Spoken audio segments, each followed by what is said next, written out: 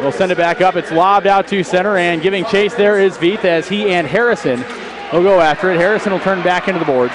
And now Harrison's going to drop the gloves and try and go after Austin Vieth as Harrison throwing a right hand miss. Harrison now left. Vieth a couple of big rights into Harrison as Vieth now bent at the waist, still on the feet. Harrison trying to get his hands free as big right hands now laid by Vieth.